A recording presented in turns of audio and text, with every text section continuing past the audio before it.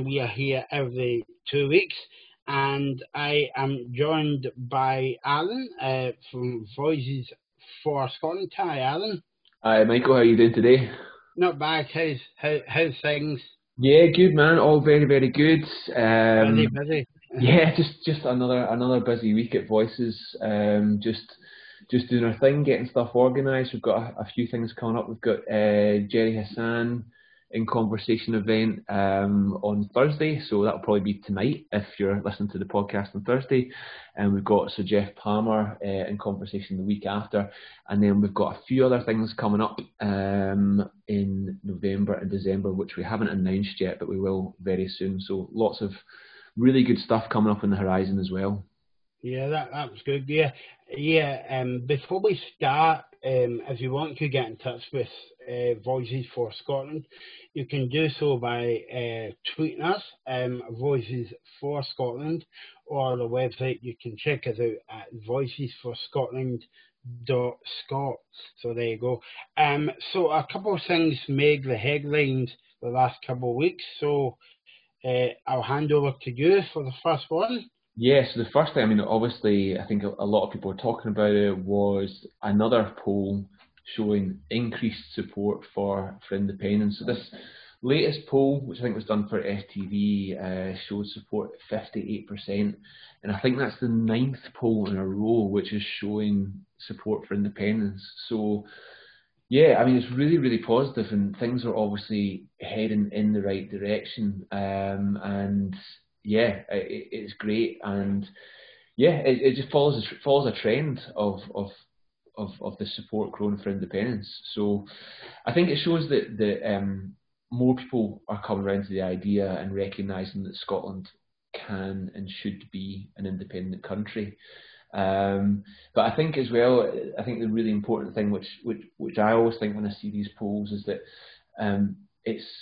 we can't take anything for granted, and even with a poll at 58%, or if it goes up to 60, 62, 64, we've got to keep working and we've got to keep campaigning, because the thing that I'm very conscious about is about learning the lesson from what happened after the Brexit referendum.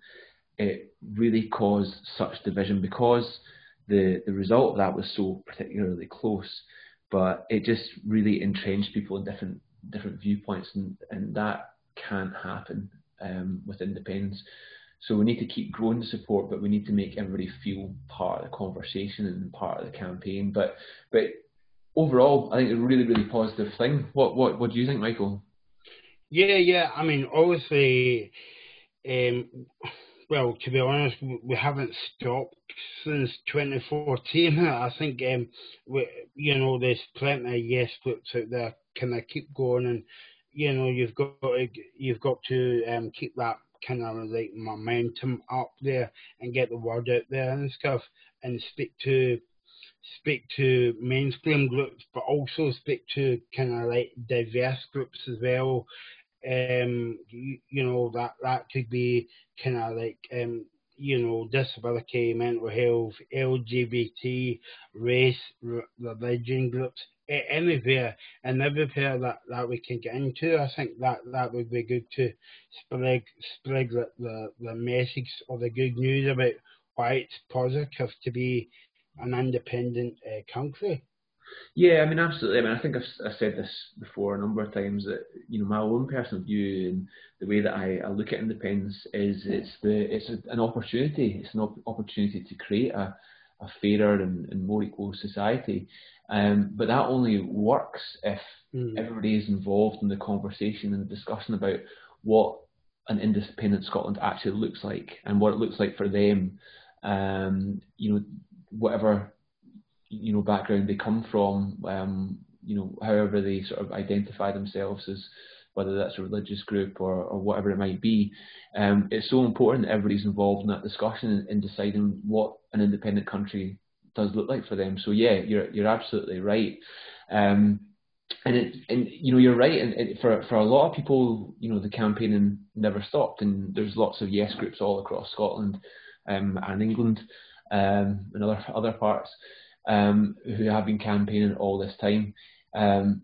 But yeah, again, just touching on something that you said there, it's really important that we speak to other people that aren't members of those groups, because there's a huge number of people who are undecided, undecided about how they would vote when the referendum does come along.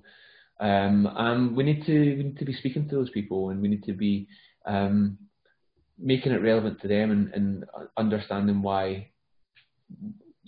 the opportunity that arises from independence, and how we could make things a lot better for everyone, really. And I think that's a huge part of what we're doing at Voices for Scotland, really, is we're trying to have these conversations with people. And to be honest, a lot of the conversations that we're having are with people who already support independence. But hopefully, what we are doing is we're helping to maybe change the conversations that people have. We're helping to think about things in a different way, so that we can speak to different types of people and make people feel part of it, part of the conversation, and part of the process of actually coming up with ideas about what an independent Scotland might look like. So, and also, I think we need to get out there as well that when I was kind of like canvassing, and possibly you were back in 2014, a lot of people, kept coming up to us and say, yeah, I'm not going to vote yes because of Nicola Sturgeon and the SNP, and we need to get that message across that the yes vote is not all about the SNP. The yes vote is about picking your own. If we get yes, it's about picking your own government for Scotland. So the yes vote isn't all about the SNP.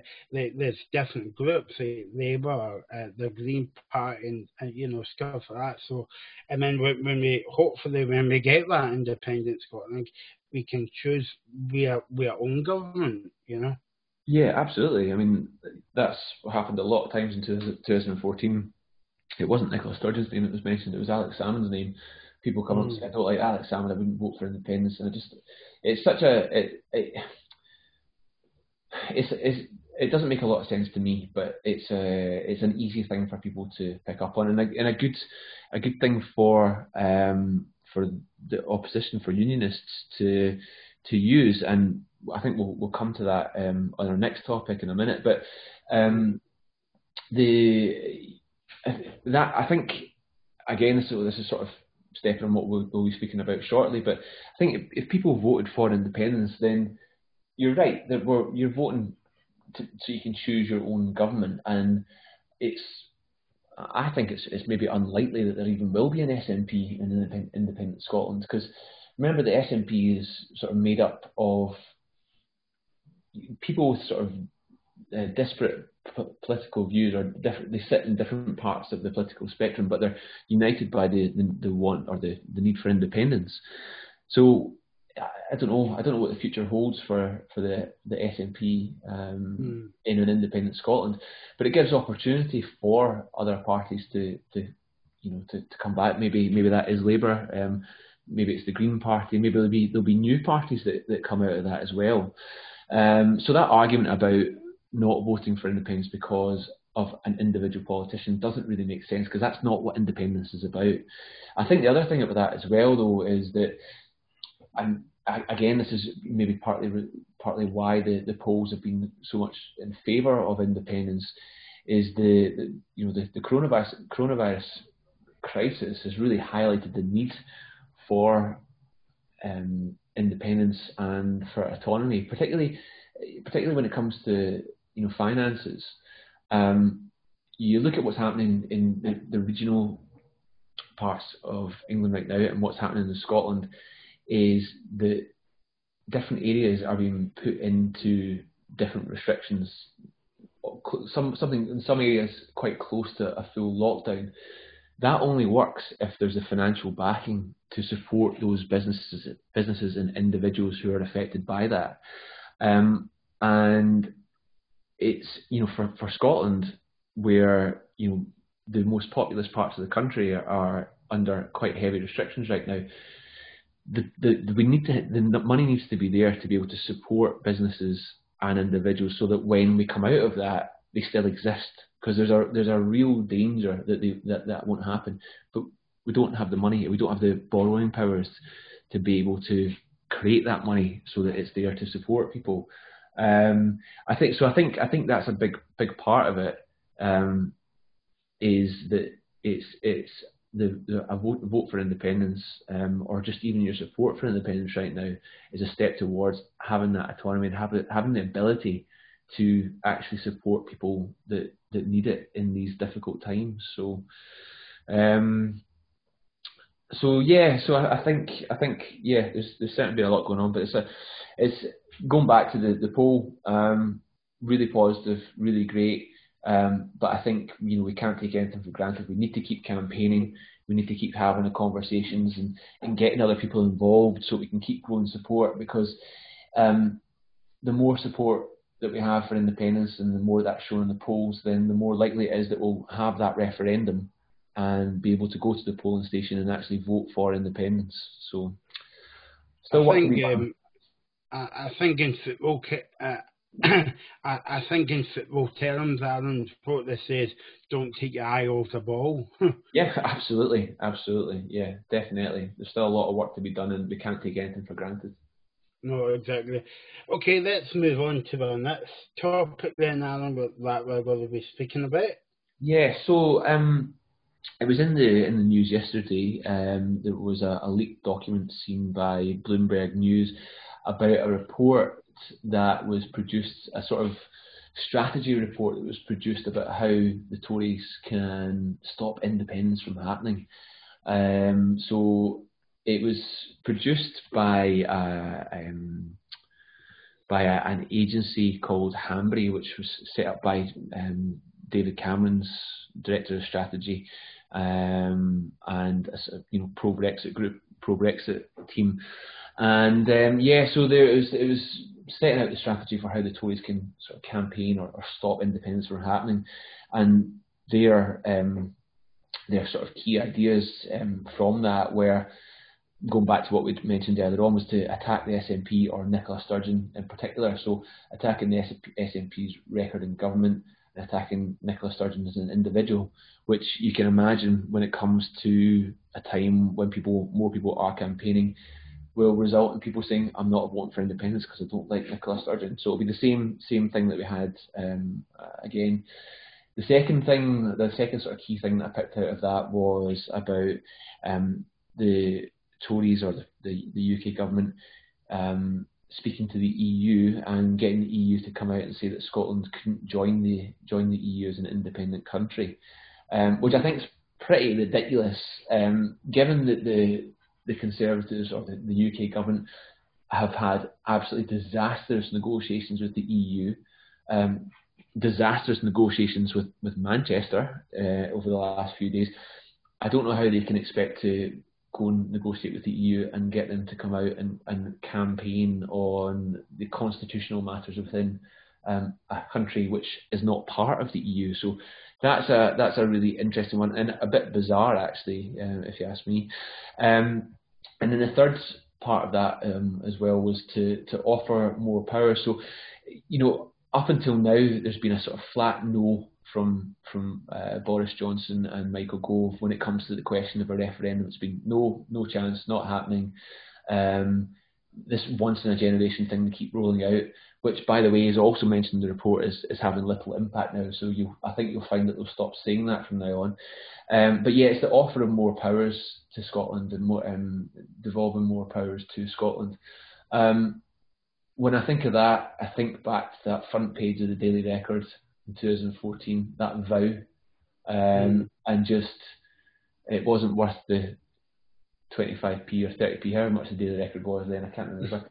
It wasn't worth that then, and it's worth even less now, particularly when you look at what's happened with the Internal Market Bill. It's just all of a bit of a joke.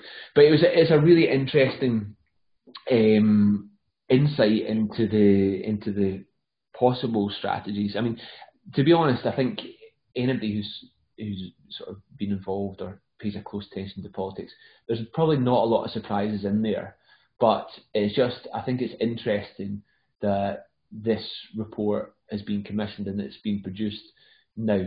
What that tells me is that they see independence as a growing possibility, or perhaps even a reality, and they're taking it a lot more serious now that they're commissioning this thing. In typical form for this government, they like to outsource everything, and that includes their own thinking as well. So yeah, really interesting document. What do you make of those sort of key points? I just think that when I saw this report that you showed me before we done this, and I could quickly, I'm not very surprised, because I'm very smicky, and that's a good Scottish word, smicky, about it. But it's when everybody is concentrating on the coronavirus and all that, and everybody's, because there's a world pandemic, but you need to watch this government, because you never know what the bit going on behind the scenes, and obviously this is kind of happening now. I've not heard anything in like the our kind of media in Scotland covering this as yet. Maybe it will. Maybe I'm totally wrong, and it's come out and I've just not seen it. But yeah, they're a bit kind of like sneaky about going behind people's backs and speaking to the EU and all that. And have they spoke to the EU, or maybe they're just saying that, or whatever? No, I don't think. I think this is just a report produced by an external company. Like sort of, I don't know if they're a think tank or a lobbying group or whatever they might be. If you're saying that they're connected to David Cameron, gives it no like smell of kind of being a bit biased? Well, it's probably a report produced for the Tory party, so it's a strategy document, a strategy paper, and there's a bit of a. It's fairly common for people who have worked in government to go off and then start working for think tanks or for big companies. You look at, for example, George Osborne, for example, was the editor of the Evening Standard, but also gets paid a lot of money by this finance company. Was it called BlackRock or something like that? Yeah. So, and it's the same. There's a quick look into it, and you find out that a lot of politicians, particularly in Westminster, I'm not so sure about Holyrood actually, but a lot of politicians earn quite a lot of extra money from little bits of consultancy work here and there, and we're talking tens of thousands of pounds for very little work for different companies. And I think we mentioned this in the other podcast as well. There's quite a big scandal which is known about. I think it will grow and grow about PPE and expenditure by the Westminster government on PPE, and but millions of pounds going to various companies that have links to the Tory party. So, for example, just to put things in context, Boris Johnson's taken the decision to put Manchester into this lockdown, which I don't know if you've seen the video, but Andy Burnham only saw that whilst he was doing a live broadcast. Somebody showed him an email or a tweet, whatever it was, on the phone, so he had to sort of respond to that live in TV, which has not gone down well for the government. But just to put things into a bit of context, the UK government's making £22 million available to Manchester during this lockdown. Over the course of this pandemic, they paid £43.8 million to a dormant company for PPE, and in total they've paid about 180 million for PPE to companies that have links to the Tory party. So this is all happening without the normal tendering process happening as well. So we've sort of gone down a wee bit of a rabbit hole here, but it does sort of put things into context a little bit. But it's just to go back to what we're talking about. It is fairly normal for people that have had close links with government to go out and then work with these different companies and produce reports and stuff like that. It's just, I guess, what happens, rightly or wrongly. But yeah, I think it is a strategy paper. I don't.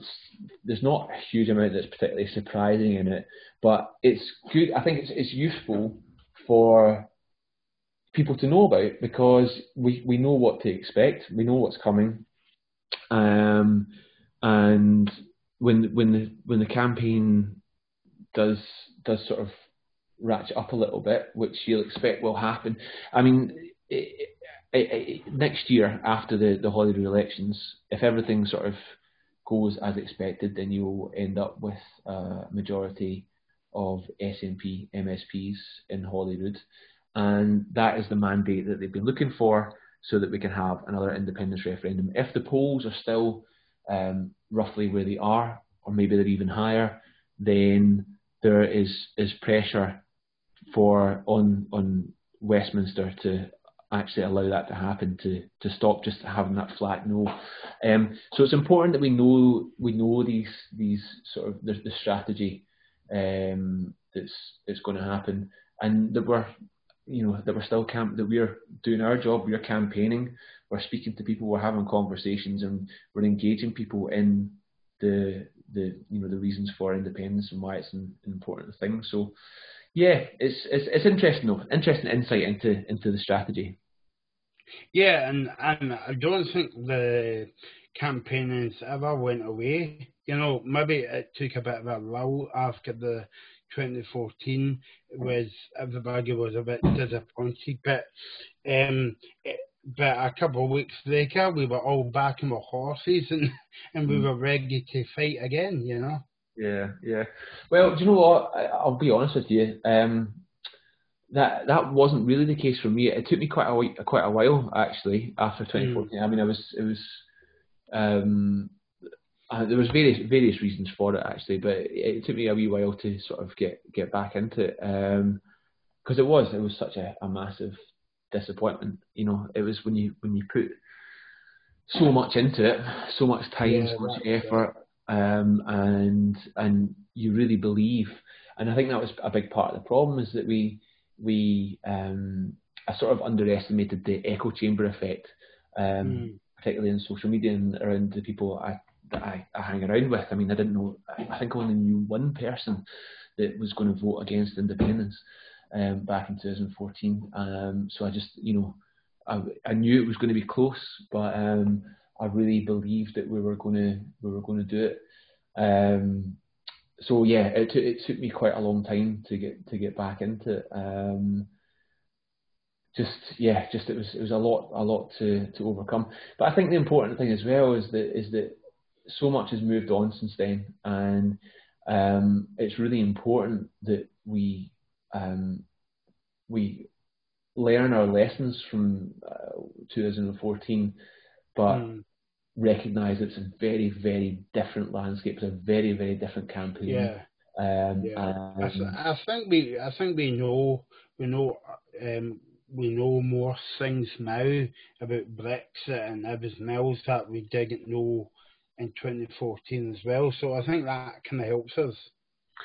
Yeah, definitely, and I think fundamentally there's so much more at stake now.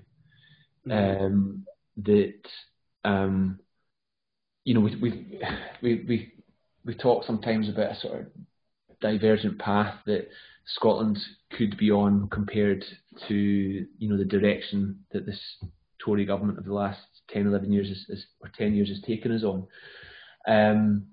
But it almost seems like they're sort of polar opposites. These paths are just going in completely different directions.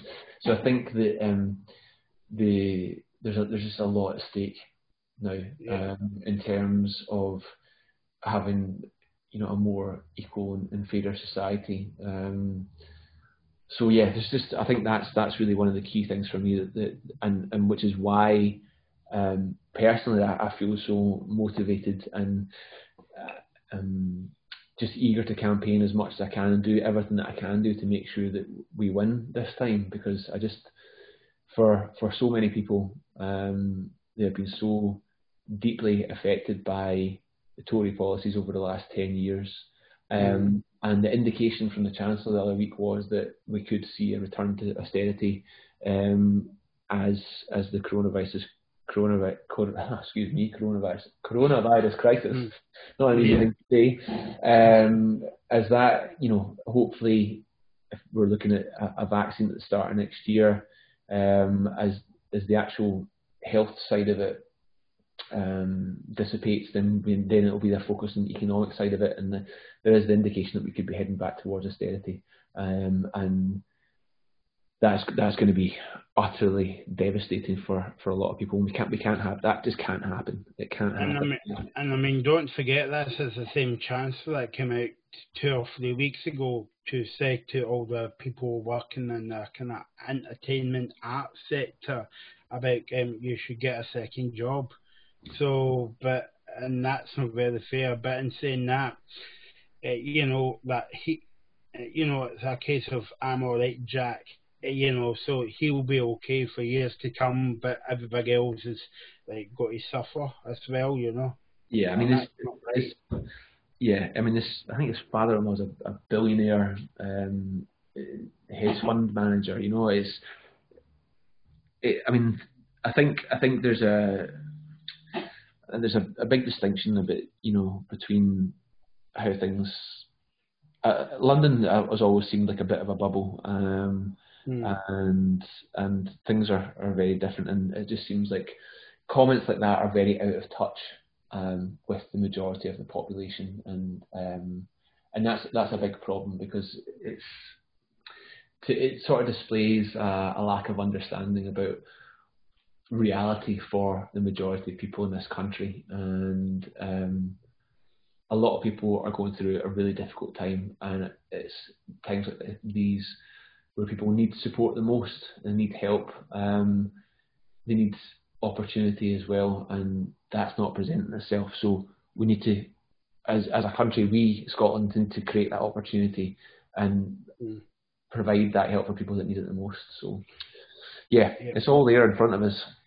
Yeah, so if you want to get involved, I know you told us at the top, but if you want to get involved in any of the events Voices for Scotland are running, and they're putting on different events every single week, just look us up on the website, voicesforscotland.scot, or else you can head on to Twitter if that's your thing, and just look for @Voices for Scotland. That's Voices for Scotland on Twitter.